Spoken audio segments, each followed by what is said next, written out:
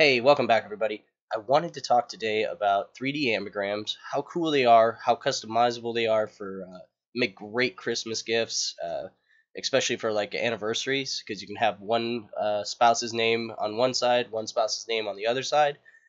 Really cool, really interesting. People love them. So you can go on the Thingiverse, link in the description for Lyle, or Lil3. I assume it's Lyle. He did went to all the trouble of making this generator, and it appears to do an excellent job. I'm actually half tempted to download it and try it myself. But what I would like to do is do a tutorial on how to make your own from scratch using just a 3D program. So this is one of the first ones I did for a friend of mine who came to visit. He hadn't seen him in 3 years, and him and his wife stopped by on their anniversary trip, and I kind of felt bad that they were stopping by and on their anniversary. So I made that for him, which could have easily been made using Lyle's generator or any other of those types of generators, but what it doesn't let you do is things like this, where you then move and do interesting shapes, work with perspective. It'll get you 90% of the way there for almost everything, right? Ah, that's some terrible sound. We're gonna stop that one right there.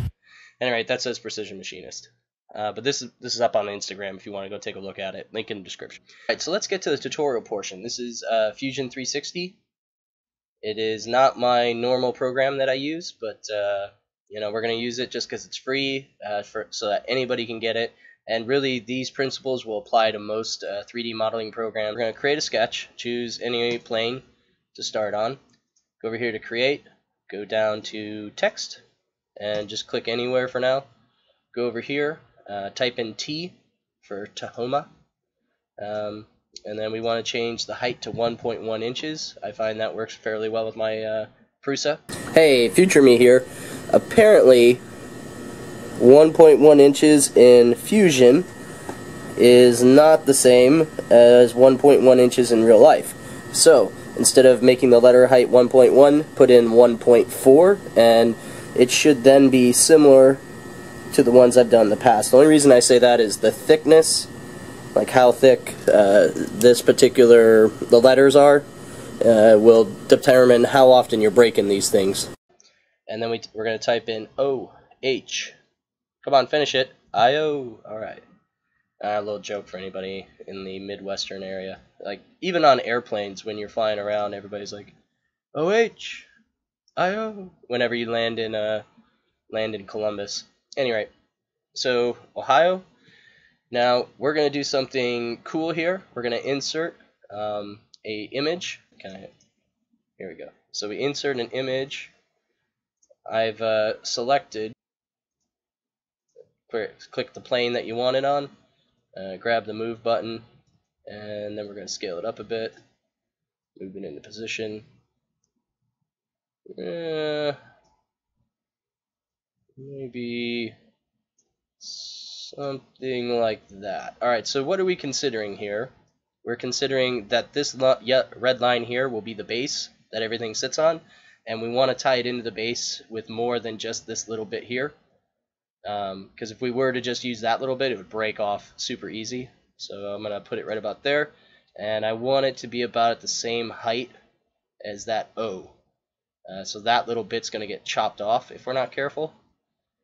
So maybe we'll shrink it down just a hair more so that it's about, yeah, it's pretty close. Just close enough, right? Hit OK, go over here to line, and then you're going to spend about the next 2 minutes tracing the outline of this shape. So we got Pennsylvania, and then I imagine this is the Ohio River, moving around, and we're just going to go around the outside of it. It won't take too long. I'll speed it up here in post-production.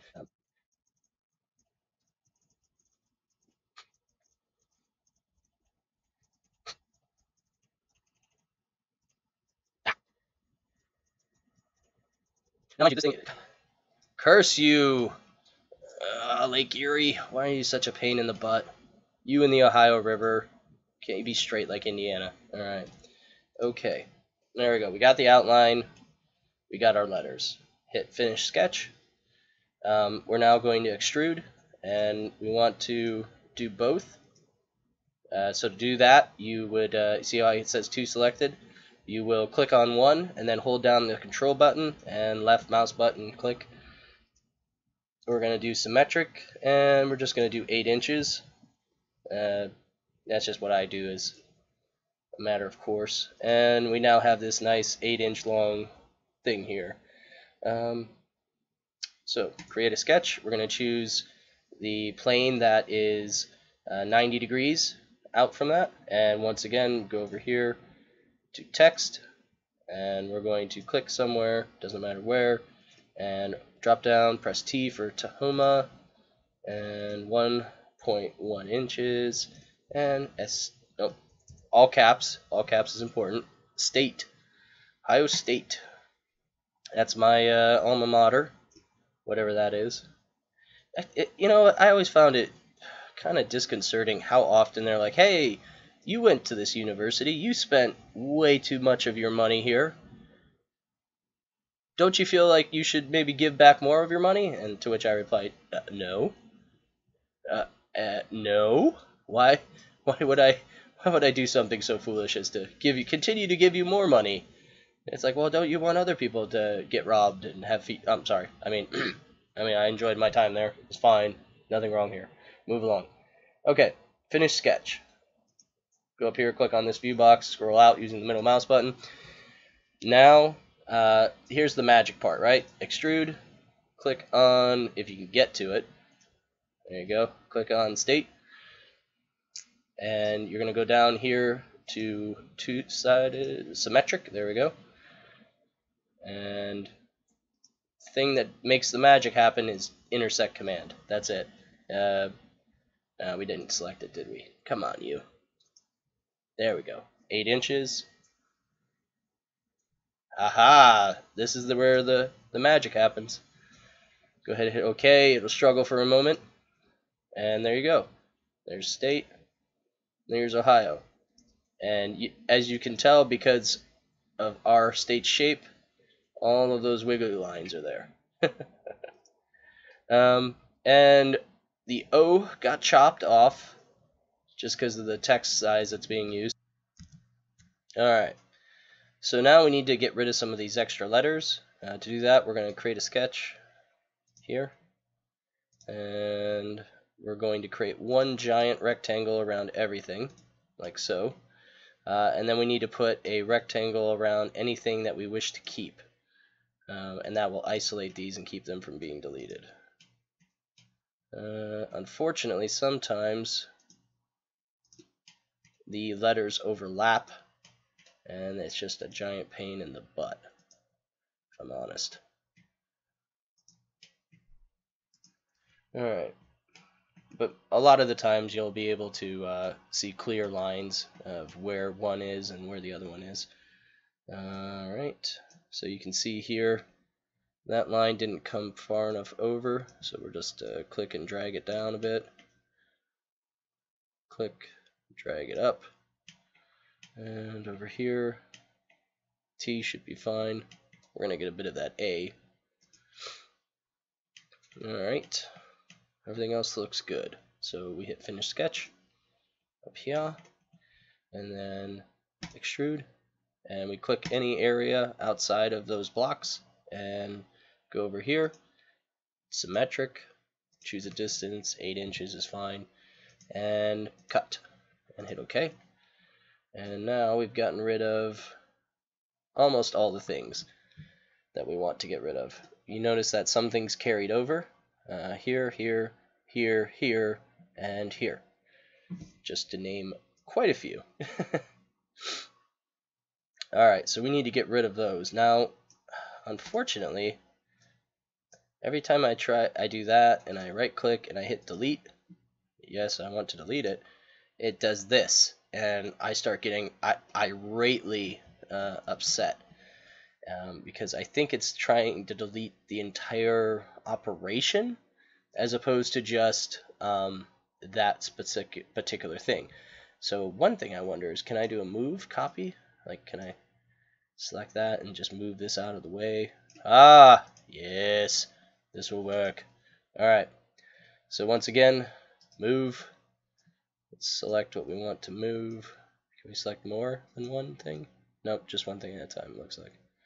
So yeah, we'll just move that over here next to that one. And yeah, hit OK. Move that one. Yep, and then we're just gonna, you'll come over here too. And hit OK. And lather, rinse, repeat. And the reason we're doing this is because we need to do another extrude command that will take care of all this nonsense lettering leftovers. Alright, so we got one more over here. That one, move. Is it gonna try? Oh god, it's just moving that one face. Alright, let's try it. Alright, move. There you go. Probably not a good idea to be doing this while in ISO view. There we go. So we want them all to be isolated in the top view in one little area, and then we'll quick do a new sketch. Choose this plane and another rectangle, just those items that we want to get inside there, and we will get our good housekeeping award. Symmetric, cut, objects to cut. Did I not select it? I thought I selected it. There we go. 8 inches. Oh, not 98. 8. It's fine. Alright, symmetric. Okay. Alright, now we're left with just the things we love. And these are the things we love. Don't they? Don't they just look so handsome? Well, let's see how good this is at going back in time. Let's this is annoying me. Suppress. That's gone. So let's go back to our very first sketch, edit it, edit it, boom, boom, boom. So we know the O's getting cut off, so let's see if we can bring this down just a hair. Can I drag you? I'd like to drag you. How do I drag you? Okay. Oh, there we go. All right. Oh, geez, now it's all moving around, and this isn't gonna work. Just Control Z to go back to where you were. There's got to be a move command. Where's modify, maybe? Move. There we go. Click on that. Move type. Free move. Translate. Translate. Which way? We want to go in the Y direction down. Point. How about 10 thou? Oh, that went the wrong way. No, it's got to be negative. Negative. Alright, let's try that. See if that looks better. Finish sketch. And now it has a complete conniption. Ah! It didn't update it at all. Is there a command in here to update? God. This isn't a very good tutorial, because it's kind of showing you I'm inept at Inventor. Or, sorry, at Fusion. You know what? We're just going to live with it? No, we're not going to live with it. Excellence. Par excellence.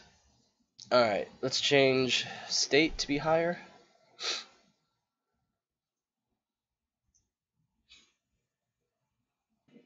We're going to make this a bit bigger now. 1.2 inches. Finish sketch. And it freaks out, but that's okay. Do our O's look better? Indeed, our O's look better.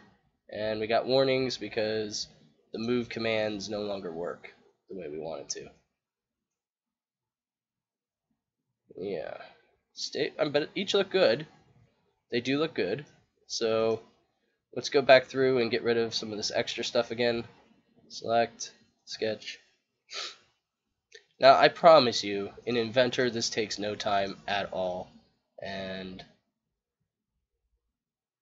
this is just some kind of annoying thing because it appears to not like it when you change your mind midstream. And I guess it's not its fault, if I'm honest. So the E's there.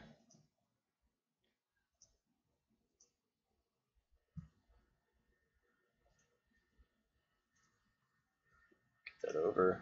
Alright, finish sketch. Extrude. Select. Select. Select. Select. And 8 inches. Two-sided cut. Go. Alright. Now let's check and make sure everything's good. Ohio, yay. State, yay.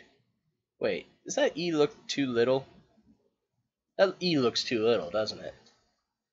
It does. I don't like it. Let's go back. Edit this sketch, because I think yep, we cut it off here. See? There we go. Finish. Yes, yes. Warning, warning, warning. I'm not doing things correctly, and you don't like me. I got it. Alright, there we go. Ohio. And state. Looks good. I think I can live with that. Alright, I think that's probably close enough to what we want to do. So now let's create the base. Click on the bottom plane again. I usually just do a slot, center to center, and I choose roughly the center of that, or a little over past the center, and then out like that. Yeah, perfect. Okay, finish the sketch. We go down to extrude, and we're gonna do two-sided. So the first one we're gonna go up 0.01, so 1/10 of an inch. Ah, well. Someday, some sweet day, we'll be together. Yes, we will. What am I doing? Control Z. Alright. Extrude. We're going to do two-sided. So side 1 is 1/10 up, and side 2 is going to be 0.125, or 1/8 of an inch down, and we want that to be a join, and we hit OK. And there you go. Simple. Yeah, simple. Yeah. Yeah, about that. But anyway, that is how you would do that. So a lot of flexibility, a lot of power here. You can imagine this is someone's name. You could do something that they really enjoy here. We had a foreign exchange student come over, and she told me what her favorite Pokemon were. And we put in a couple Pokemon, traced them out, and so she had Pokemon for parts of her name. But anyway, so from here, let's see, save it. Josh's okay tutorial, because it was just okay. There was a lot of flailing around there, but I'm keeping it in because I assume that me flailing around makes you feel better when you're flailing around, and if you're more pro than that, you know, sorry, but it is what it is for the rest of us. It's got to be a way to export this, right? And tools, here we go, make 3D print, yes. Selection, select that. Preview mesh. I do want to preview the mesh because sometimes they have like really poor mesh, and you have to like it's not going to be good enough for the curves.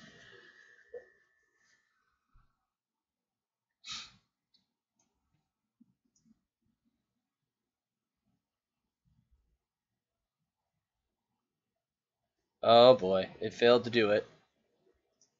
Oh boy, is it this move command? Is that it? Body references off. Try it in its feature to reset, but you jerk. Delete. Delete. Let's see if that does it. Alright, there's a warning here. Let's look at that. Edit feature. I mean, it seems fine. Okay. Now let's try it. Edit, preview mesh, selection, and it'll auto disk translation failed service. Still failed to export data. Disk transfer failed. Piece of junk. Alright, mesh mixer. Let's get rid of that. Just hit OK. Let's see if mesh mixer can do it. What? Why are you? Oh.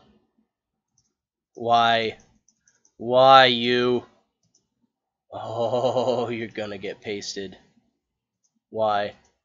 Why did you fail to export my body? Love my body. So, note to self. Oh wow, they brought in sheet metal tooling? That's pretty darn cool. I want to 3D print it. I want it to be high. I don't care enough about the rest of that to care. custom. Why can't you just do an STL file like the rest of us?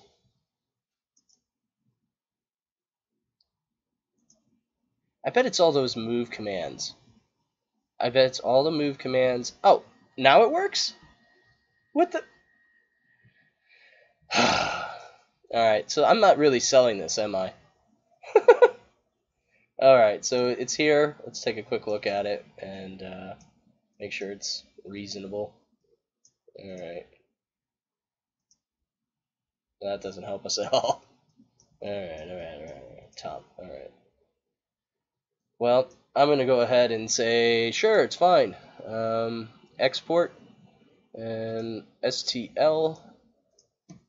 And we'll just call this one, yeah, Josh's OK tutorial. Save it. Go, gadget. Okay. So then you'll bring it into your slicer, whatever it might be. I have Prusa.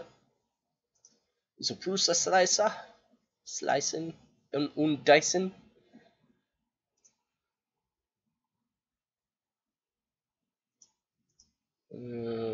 Does anybody remember where that was? Scheiße, I always forget. Export. Where did I put that? Hustle. Okay, Intel. Enter.